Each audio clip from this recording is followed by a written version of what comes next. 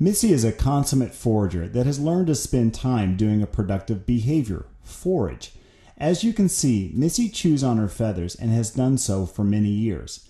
By giving her toys that require her to work for her meals, Missy has redirected her destructive behaviors to constructive activities. Here, Missy works with a foot toy that is filled with food items that can only be removed by breaking up the pieces little by little and extracting them through the holes in the toy.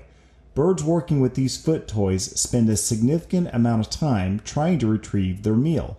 This in turn occupies the bird's time and mental and even some physical energy.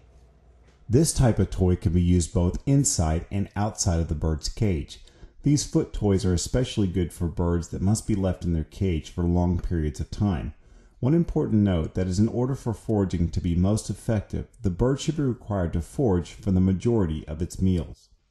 In this scenario, food items are hidden in a coconut foraging toy that is typically hung within the cage or on a foraging tree branch. Missy knows exactly what to do and goes straight for the toy. While Missy masterfully navigates these toys, she has had a very slow start and began her foraging career with simple toys. Over time, Missy graduated to more complicated toys.